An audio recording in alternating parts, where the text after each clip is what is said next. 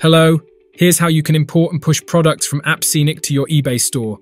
You can import products either by clicking Import Products on the last step of setting up your eBay store, or you can click on Product Catalog in your AppScenic account left menu.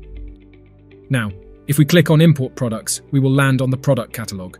We have over 1 million products, so we recommend filtering by category and choosing from other filters like in stock or shipping location. So, you need to first choose your category. We will go for the home one, and now we will also choose our shipping from location. Let's go for the United Kingdom and also choose in stock. Now, let's find a product to add to our store. Click on the one you like, as we just did, and read its description, plus all the information provided by our top suppliers, like specifications or shipping. Once you decide you want to sell that product, you can click on the Import Now button on the right side of this product card.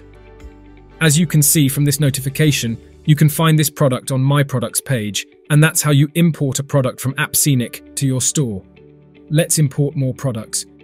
You can also import your product by clicking directly on the Import Now button here, but that's only if you don't need to read its description and other details. Once you're happy with your product selection, you can view all of them by clicking on My Products, and then on All Products. Now let's show you how to push these products to your eBay store. First, you need to go to the Assign Category tab. You can assign a category by taking every product one by one, as we do now, and then clicking on Assign Category on the top part of this page.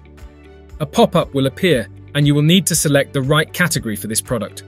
Once you choose the category, you may need to select item specifics too. Now, these item specifics are mandatory for some categories and need to be specified.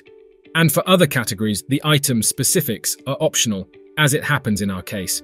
So now that you selected the category for this product, you can click on Save. Now let's do this for the rest of the products.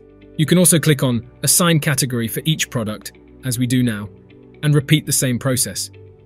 Or you can also select all of them at the same time if they can be added to the same category, and assign a category this way. Once you finish with this step, you need to go to the Push to Store tab and start adding them to your eBay store. You can do this with one product at a time. Click on Push to Store here and then confirm. You can also add products to your store in bulk. Just select the ones you want to publish online and click on Push to Store at the top of the page here. Every time you push online your products, you will get this notification, and this means your products are going to be online soon. As you can see, it takes a bit of time, but if you want to be sure, just go to All, and this status Pushing to Store has to appear for the ones you just added online. So that's how you import and then push to store products from AppScenic to your eBay store. Thanks for watching, and happy dropshipping on your eBay store.